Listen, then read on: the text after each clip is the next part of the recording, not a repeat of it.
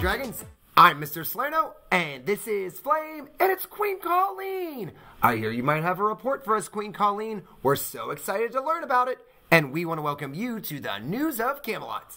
Today's Wednesday, January 10th, 2024, and it's an exciting day. There is a special thing that Queen Colleen wants to share with us. I wonder what it's about, dragons, Before we get going on that, though, let's see what Farhat has to say. Take it away, Farhat.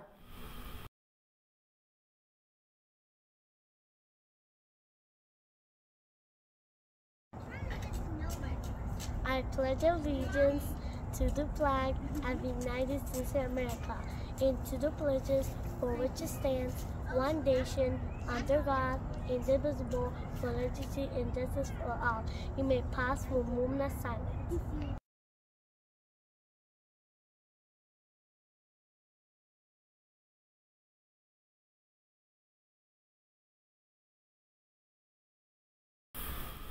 Wonderful job, Farhat. We're so glad you led us in the Pledge of Allegiance and the moment of silence.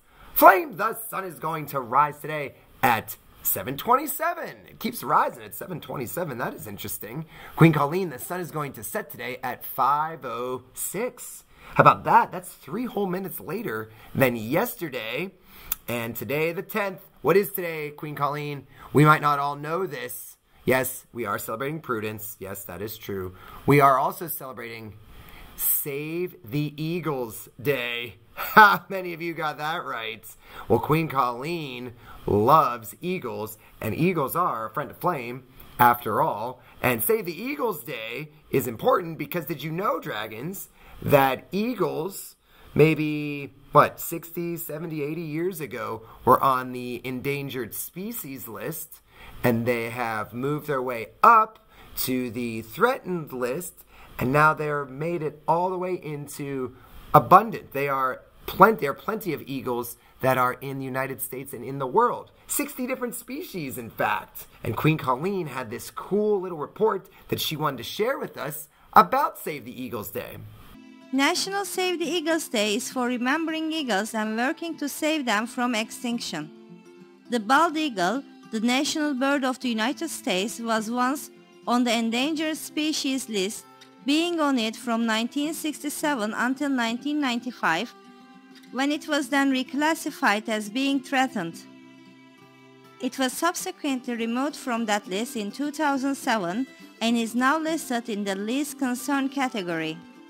The work of scientists and good stewards of both public and private land helped to spur the recovery of bald eagles. The banning of DDT helped with the eagles' recovery, as did the Endangered Species Act, which protected nesting, feeding, and roosting sites of the eagles.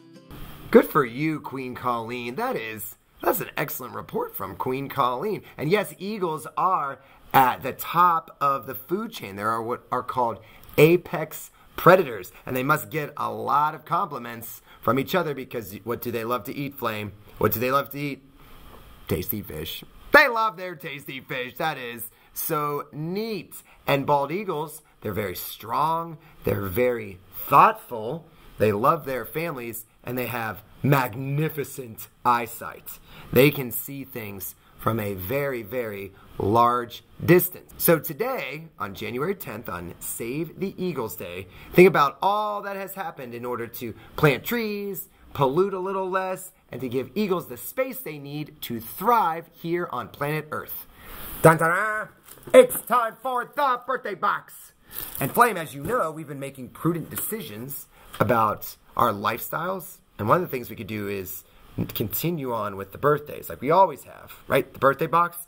If you had a birthday on Save the Eagles Day, your name must be Mark in 1st grade. Happy birthday to Mark. And Queen Colleen, you're not going to believe this. There are 2 birthdays today, both people named Miriam. There's a Miriam in 1st grade who's having a birthday, and there's a Miriam in kindergarten that's having a birthday. How about that? Wow. Happy birthday to those 2 Miriams. We hope it's awesome, along with Mark. And then here is, yes, let's think of a cool trivia question that deals with eagles, right? Check this out. So how long do you think the eagle, the bald eagle, has been the symbol of the United States of America. How about that? How long do you think we've used the eagle as a symbol, not only of liberty and freedom, but for anything that involves the United States? Has it been 100 years? Has it been 150 years?